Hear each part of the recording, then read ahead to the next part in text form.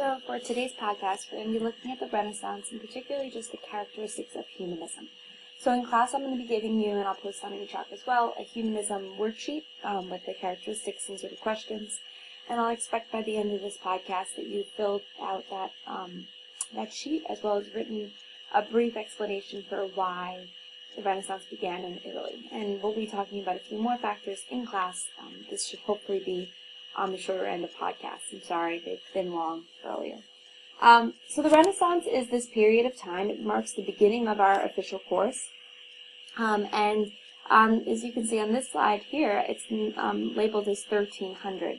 We're really going to be marking the point as 1450, just because that is the beginning of our course of study in AP Euro. But the Renaissance isn't just one specific moment in time. It is a progression. And so depending on who you're looking at, where you are in Europe, the Renaissance happens in different places, different times. In terms of the Renaissance, though, and as we'll read when we read the works of Burke and Burckhardt, the definition of the Renaissance is questioning whether it is a break from the medieval past or really a continuity of the medieval past, is one of great importance. And why do we do this periodization? Why do we mark these different moments? Well, in terms of what has remained the same, what is continuous? The things that have remained the same from the medieval into the Renaissance are things like the basic institutions, your church, your landed class, your universities, your monasteries, your churches, as I just said. All of your institutions have really will remain the same. Your languages will remain the same. National cultures, the practice of using collective action in law, the different legal traditions of medieval past, your government structure and government style even all massively changed, and what the primary economic production of the different regions of Europe. All of those things stay really the same, stay very stable during the Renaissance. They're derivative from the medieval age and will be carried out until modern times. In the Renaissance, what happens is the institutions themselves, those things that have remained the same, are going to be transformed through new thoughts and feelings about them. So although the institution will stay the same, the mindset, the approach, the goals of that institution may shift. One example could be in the universities, right? What we study, how we study it, what's the purpose of study. The university in medieval times was for a theological base, for God, for salvation. In the Renaissance, that attitude will shift more towards how can we improve our here and now. So we'll see greater studies of the sciences and more independent thought. So the Renaissance is this rebirth of cultural and intellectual pursuits after the stagnation of the Middle Ages. This period in European history, from about the 14th through the 16th century, features many cultural and artistic changes. The man who coins the term Renaissance, or really calls it this new lighting time, this new rebirth, is also considered to be really the father of humanism and the father of that new mindset that is really grinding the Renaissance, who would be Petrarch. So humanism itself is a philosophical movement that emerged during the Renaissance that stressed life on earth and of the quality of being human. But it was primarily, it started out as a literary and education movement. It had a major in changing the literary and education mindsets and sort of approaching it, returning back to the classics in those areas. It will then have a cultural influence. So humanism is really the foundations for our education system today, where you sort of base on classics being well-rounded individual, and that tradition emerges during the Renaissance. Petrarch, who's known as the father of humanism, is really the man who starts discussing it in his own writing, was a real public celebrity. His father had wanted him to become a lawyer. He was of a middle-class background, upper middle class, and his focus was about man and the individuality of man. Petrarch himself was quite arrogant. He was very self-confident as an individual, and he said to his father, "No, I don't want to be a lawyer. I can make a living being a writer." Now, writing was never a career. No one made a living as a writer until the Renaissance. It was at the Renaissance that you could, as an individual, make enough money off of your own writing that you could be a public celebrity and make money. So Petrarch started this trend and became the first of many different humanist writers who were able to make that their lifelong profession. Along with, in Petrarch's writings, he is going to revive the classics. He's going to go back to those ancient Greek and Roman writings and bring them back. He'll promote a notion of secularism and the idea of a well-rounded man. And these principles become the foundations of what we'll discuss as the 6 characteristics of humanism, which are questioning spirit of individualism, idealism, an awareness of your environment and themselves, fame and honor, and then finally virtue. So during the Middle Ages, and we'll do this the way we'll go each of the characteristics and compare what it was during the Middle Ages compared to during the Renaissance. So the first one, questioning, it can also be termed as self-confidence. I believe on your worksheet it might say self-confidence. During the Middle Ages, during medieval times, you never questioned. You would not question your lord, you would not question the church or the craftsman that you were an apprentice to. You obeyed. It was this notion of obedience. If you did question, you'd be punished for heresy, and many times we've seen that punishment before. In the time of the Renaissance, we start to see a promotion of questioning, and a great example of where this questioning really takes application would be during the Reformation itself, right, where the Protestant reformers. But we start to see questioning in terms of science, exploration, people starting to ask questions of their government, and really thinking on their own. Another characteristic of humanism is individualism. In the Middle Ages, you were always part of a group. You were always part of a group, either through the identity of being a manor, in that manor setting, in the town, by participating in your guild. I mean, just think a guild, you never made an item outside of how you were scripted and told and trained to make it.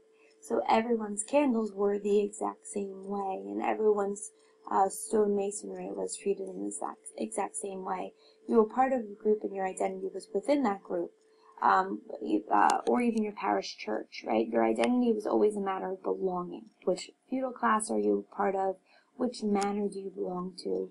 Which town do you have your rights given to you by? In the Renaissance, on the other hand, there's a concept that man himself can be worthy, can stand apart. So each individual can be on their own. And we see this once again through the Protestant reformers, through artists taking credit for their own work, right, making their own and trying to break away from the typical scheme, writers making their own voice, scientists. Man in each of these cases is standing on their own. People are willing to break away from the group and become their one ultimate artist, right? The artist, or the architect, or the scientist. Each of these wants the individual achievement. In terms of idealism, I think a great way to look at this is through art itself. In medieval art, it was rare to see the human form in any way, shape, or form. You would see, we can describe it as Gumby art, right? The bodies are very flat. It's hard to distinguish if someone is a man or a woman, as you can see on the left side here, those carvings. They're sort of carved directly into the wall. Also, if you just take a note of really any religious figures of medieval times, you'll rarely even see a sense the presence of a body underneath the clothing. So the cloak and the garments sort of just imply, oh yes, this is a standing item or a standing being, but you never have a sense of the weight, of the depth, of the curve of man underneath. In the case of the Renaissance, we have a much greater movement towards that since man is in the image of God, we are the most perfect form of God here on earth. And so we should celebrate that ideal of us being the presence of God here on earth. And so we'll see art becoming much more realistic. We'll see man in a perfect body or an image of God in this real form of perfection.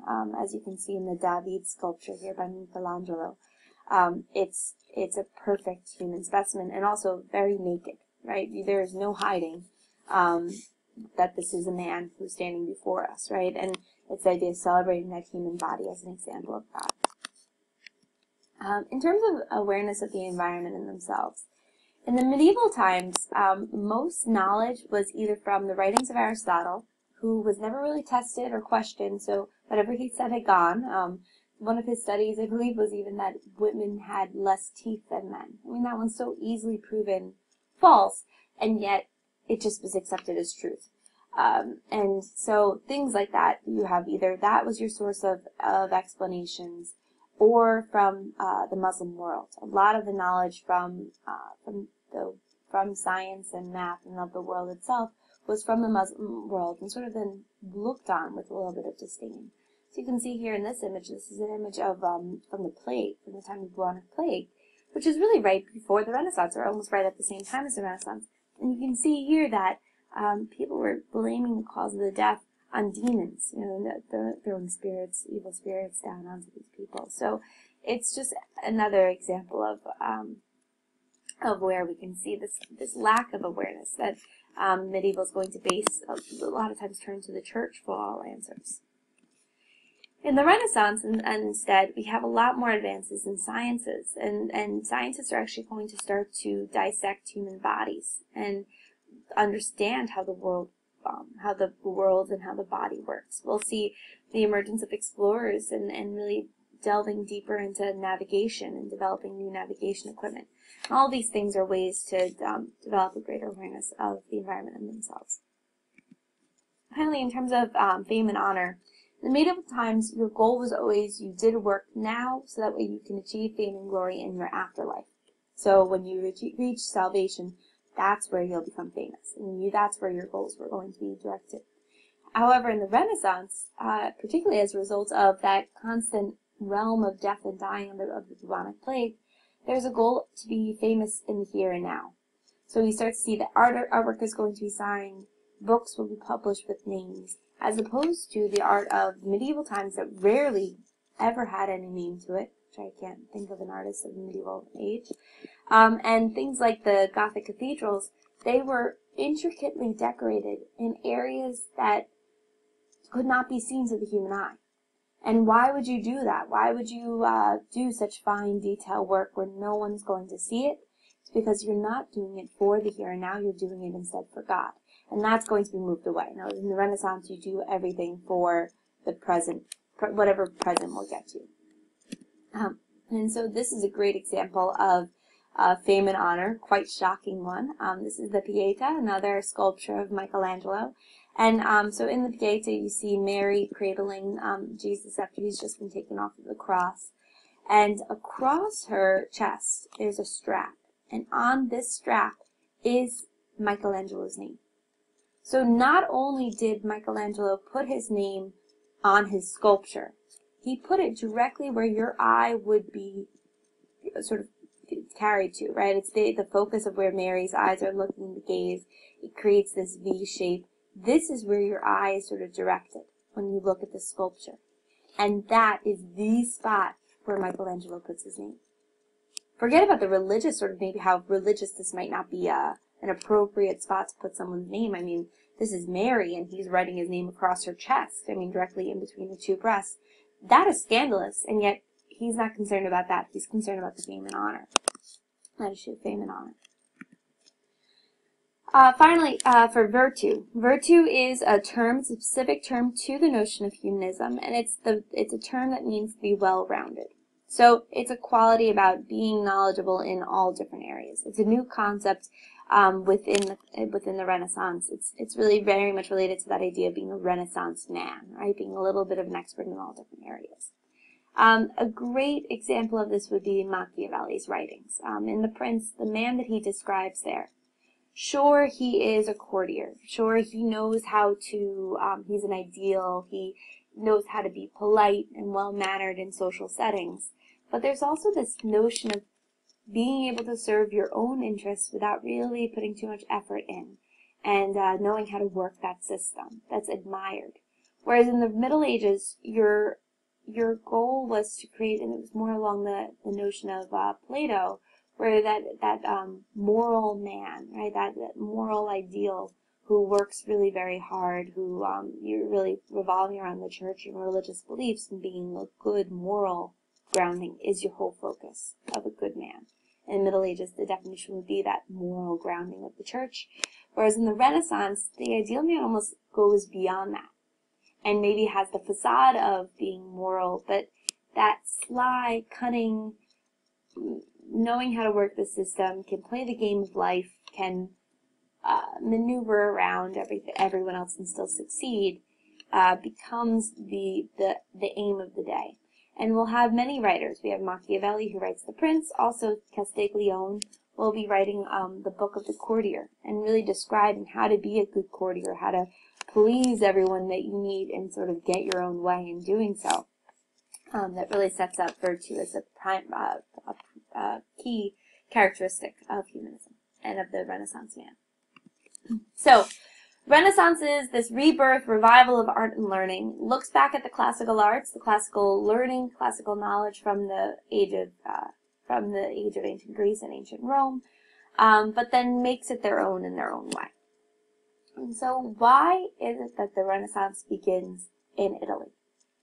And it's important to note that, yes, it begins on the Italian peninsula, but 14th century, Italy did not exist.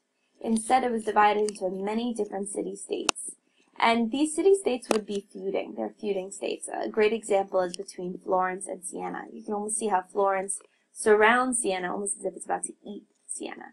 And at times, we would see wars. Venice was actually a very active warring country, warring region. And they would go to war against many of the other city-states. And so there's really a few different feuds between the city-states. One is the Guelphs versus the Ghibellines. The Guelphs, Guelfs, these were groups who supported the idea that the Pope can have political power as well as authority in Italy. And they were directly put against the Ghibellines, Ghiberleys, who supported instead to have more secular powers in charge. Within that, there was also two political tendencies, two political trends of the Renaissance, and this is one was being the destruction of the Republic and remains of Rome. So since ancient Roman times, the rest of Europe sort of was dominated by these Germanic groups that had invaded. Italy never fully adopted feudalism. It never fully adopted the manor system. It wasn't as invaded and heavily influenced by the Germanic groups. As a result, these city-states still had characteristics of the Republican Rome. And so we'll have still councils and maybe a ruling elite and some more Republican tendencies. And so although we'll have the Holy Roman Empire technically having influence straight down towards the Papal States, these city-states really assert a lot of their own independence, will go to war against the Holy Roman Empire, and many times will achieve their own independence. So depending on the city-state, you will see some will be full republics, others will be oligarchies, but the tradition right now during the Renaissance is actually a movement away from republican government styles and instead having a despot rule. And so the despot would be some wealthy, powerful ruler, oftentimes coming out of the middle class, someone who gained enough wealth and enough money and power, as well as a private army, to destroy as well as centralize rule for those different city-states. Another tendency is smaller city-states were getting destroyed or sort of eaten by the larger states that surround them, particularly in the north. In the northern regions is where we will see the largest and strongest of the city-states. They are most powerful and strong because they are consisting of the merchant classes. This is really where you'll see the center of a lot of trade, as you can see in this map on the following page, right? A lot of the trade routes for both Europe and the Mediterranean Sea trading complex are going to be coming out of Genoa, out of Venice, out of Florence. We're going to have a lot of the trade routes come. And so the merchants are going to develop these oligarchies, or these elite power groups, that will then rule the city-state. The old ruling class is going to be threatened by this new merchant class. And so there's a little bit of a class warfare emerging, a tension between the old and new. And what gets resolved is the rise of these despots. They're called the condottieri, and they are armed despots. They're from the merchant class, but because they were military men, they had originally been appointed to serve the old ruling class, the old aristocracy. And as a result, you'll have this sort of compromise of sorts in the form of a despot in these republics. So by the end of the 15th century, you end up having emerged really 5 great states of the Renaissance. 5 great city-states that will carry the Renaissance and the trends. And these are the great trading states of Italy. And so they include Venice, Florence, the Papal States, Milan, and Naples, the Kingdom of Naples. These city-states don't have any one strong authority. A city-state such as Florence or Genoa or Venice or Milan, there's no king. And the Pope, with the exception, of course, of the Papal States, the Pope has been absent since Avignon, right? Since that Western Schism, or they've been too busy with the Great Schism to really focus on the Papal States and the surrounding regions. And so the city-states have this freedom of being very independent. On top of that, these cities are now interacting with much more of the world than the rest of Europe was. Italy was the first to be hit with the bubonic plague, but as a result, they'll also be the first to recover from that plague.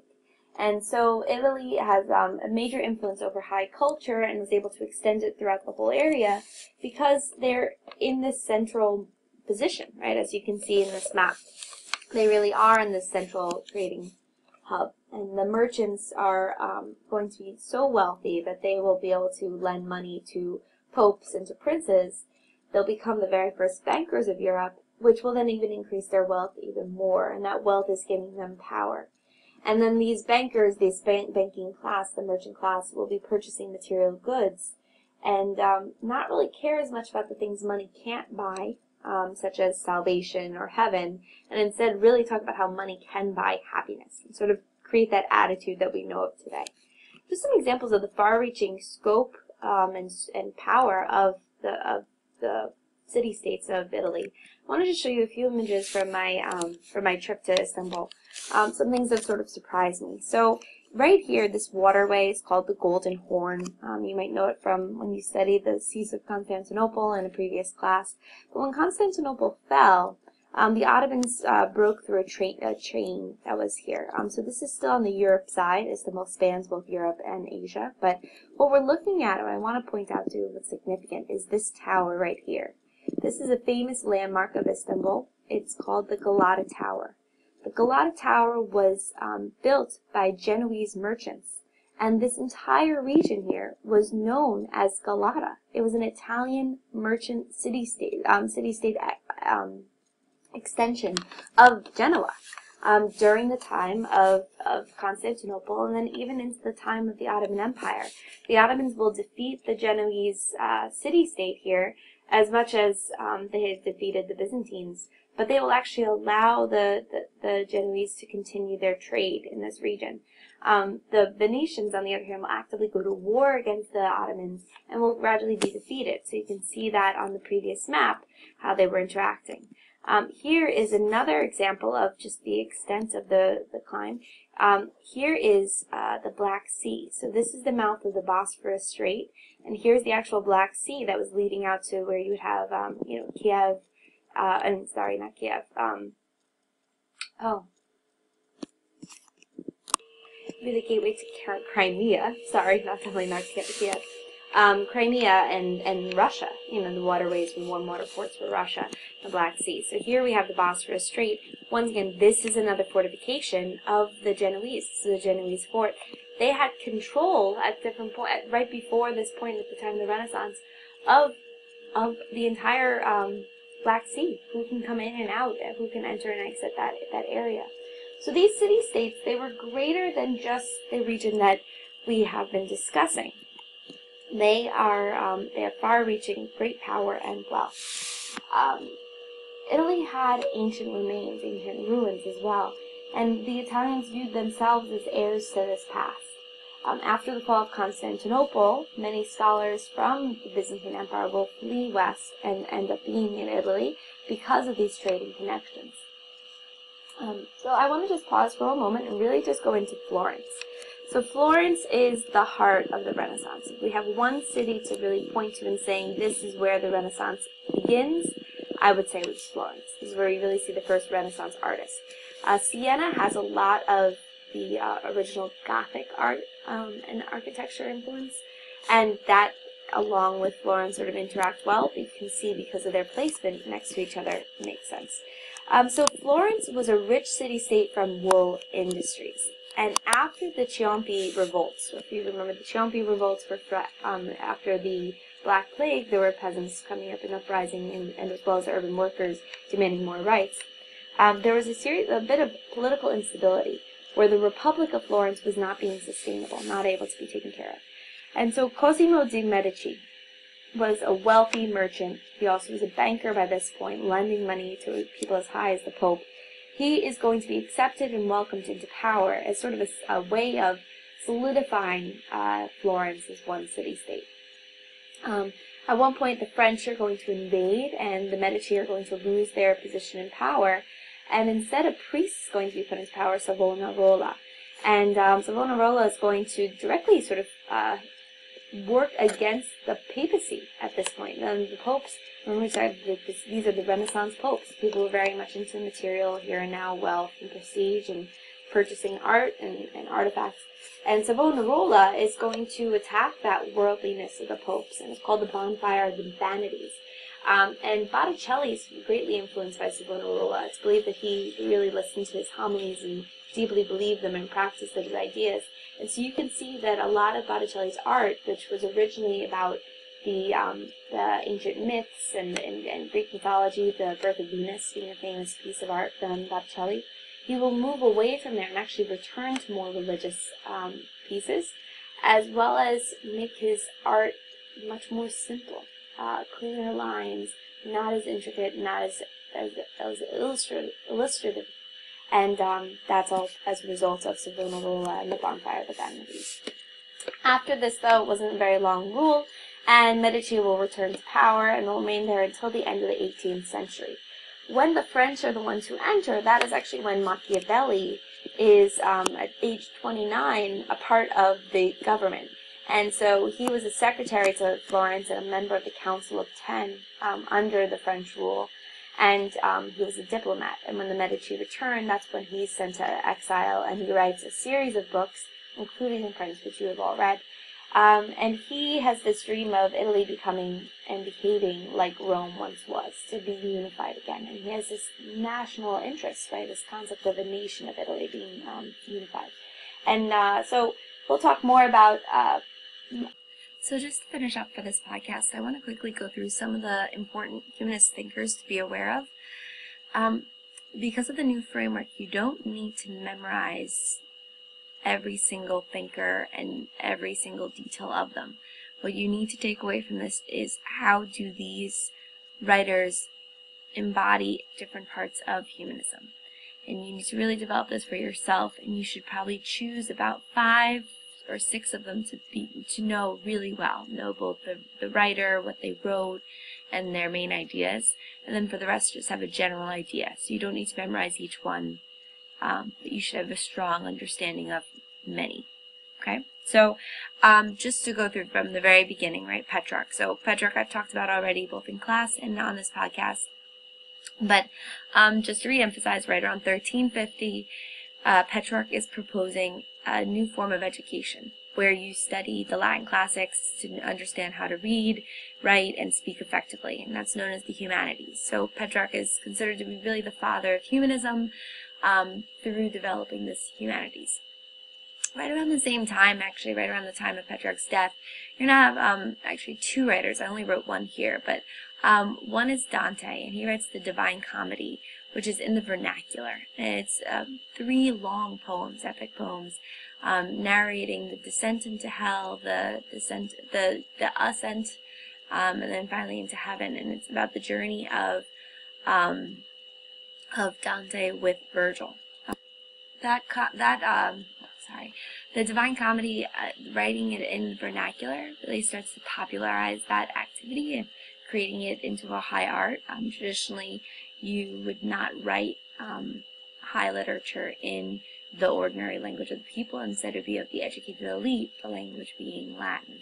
So the Divine Comedy sort of marks a division away from there. And that is actually, he writes it in Florentine, in the language of Tuscany, and that will become the Italian that we know today. Dante's writing in the vernacular, along with another writer, the Boccaccio. And Boccaccio writes the Decameron. And the Decameron is telling the story of the people who are fleeing the bubonic plague. They're leaving their city, trying to watch out for the bubonic plague. And it's it's important for us because we understand the effects of the plague and how much it affected daily life through this book.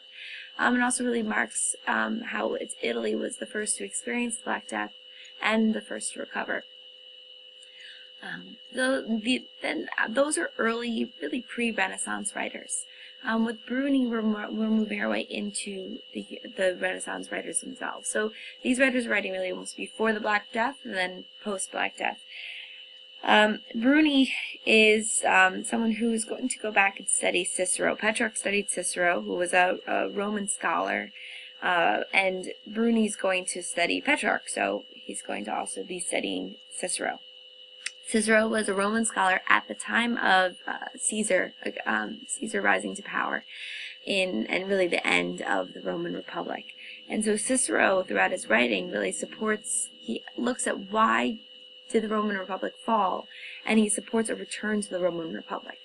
And this is going to really inspire for Bruni, as well as for many other humanist thinkers, this desire for a form of government that allows participation by the people. And this is coined by the term civic humanism. So for Bruni, he links the end of the Roman Republic to a slow decline. That with that ending, we go into this slow decline, which he said he believed that we are now emerging out of. And so he's the first writer, historian to divide up history into three eras. We have ancient, medieval, and modern.